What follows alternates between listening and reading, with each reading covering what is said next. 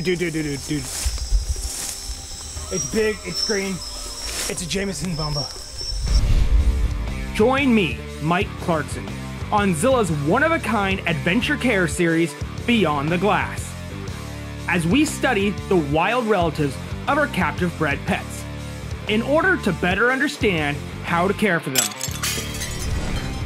Let's go beyond the glass.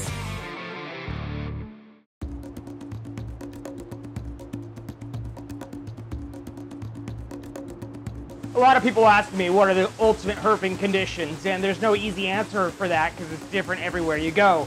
But I can save you a little time and universally say that downpours like this, never good. We had made arrangements to go looking for a different target animal tonight, but with the rain, I think we're gonna scratch that and change course. Because after heavy rains like this, it's a great time to find amphibians.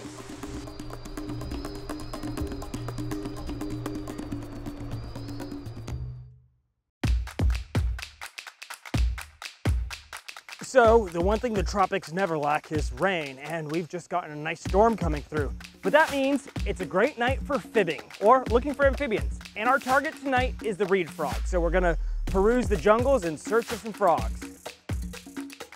There's a lot of frogs here. Togo has great amphibian diversity. The frogs are out tonight. That's what a good rain does, it just draws them all out. So this little beauty, this is the striped reed frog. If there's ever been a cute little frog, these guys definitely are in their running. It's not the prettiest one, so we're gonna keep looking. The striped reed frog. Ooh. Adios, amigo.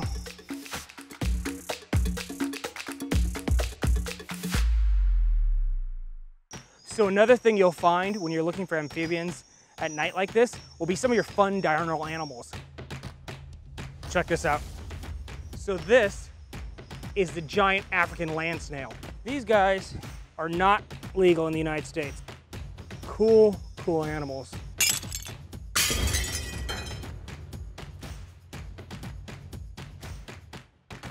Check this out, African giant millipede.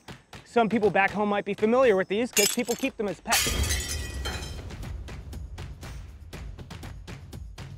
So this is an African golden-rumped wolf spider. This thing, the head on this thing looks just like a tarantula. Nice find, but not what we're looking for. Dude. It's big, it's green, it's a Jameson Bomba. I don't know if climbing up there is gonna help at all. Well, unfortunately, I don't think there's a good chance of getting that one down, so we're gonna have to let this one go. Too bad, Jameson's Mamba. How cool. Hey dude, we got a bufo.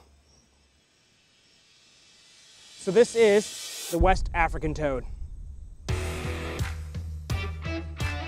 I don't know why, toads make me laugh. Bufo, they're funny critters. So when I say bufo, that was the genus for all toads up until kind of recently where they broke them apart. Now only some of the old world toads are bufo. I like to use it as a general name for toads though, because doesn't it kind of fit them, the kind of bulldogs of the amphibian world? Toads kind of look similar wherever you go. This one, I mean, obviously has some different distinctions. It's got a little shorter nose, some speckling, but toads are toads, bufos, always fun to see. They just kind of have an ornery personality for an amphibian.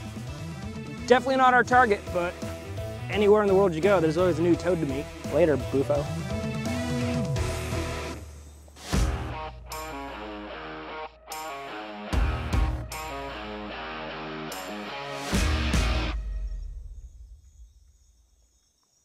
Oh dude, check it out. This is awesome. So this is something you don't see every day. This is a shovel snout frog. All right, little buddy. There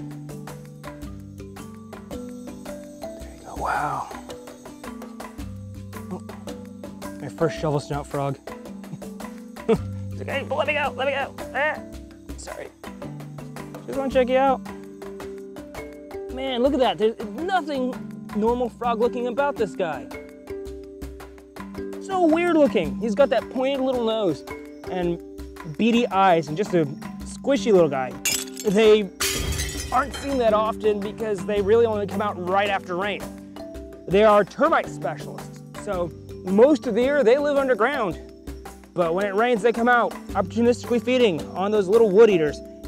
So these guys are occasionally kept as pets.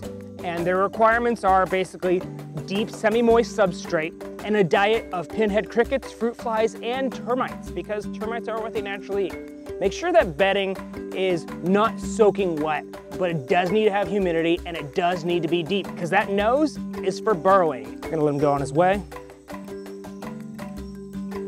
All right, my funny-nosed little friend. Happy hunting. Eat those termites. Our target are the reed frogs. We're looking for the green reed frog and the striped reed frog. These frogs don't get very big, making them excellent candidates for vivariums. You can make nice planted tanks and they'll take full advantage of it, and you get to have a little living ecosystem for them. So we're going to look on the grass, on the trees, on the ground, and see what we stir up in search of frogs. Okay, so I'm gonna actually mark this exact spot on my GPS watch. Yeah, I think that is definitely a boom song.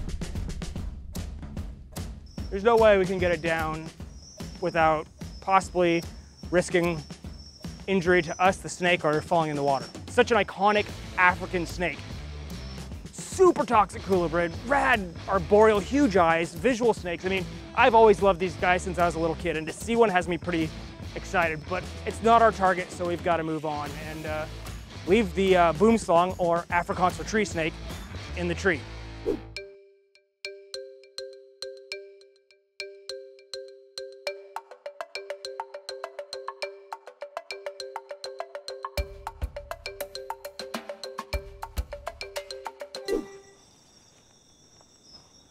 Spider, grasshopper. Oh dude, there's a frog. This is the reed frog. This reed frog has tons of personality.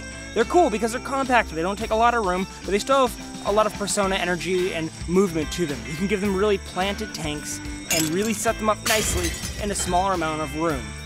Well, it's been a really long night. We've seen a lot of really, really neat amphibians.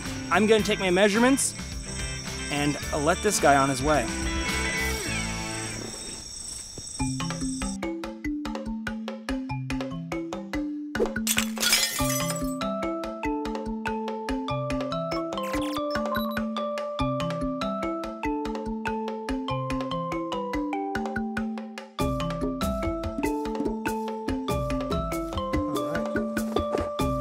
Well, it's been a long night loaded with a lot of frogs, but it's been a lot of fun. But after all this walking, I think it's time we hop off to bed. Mission complete.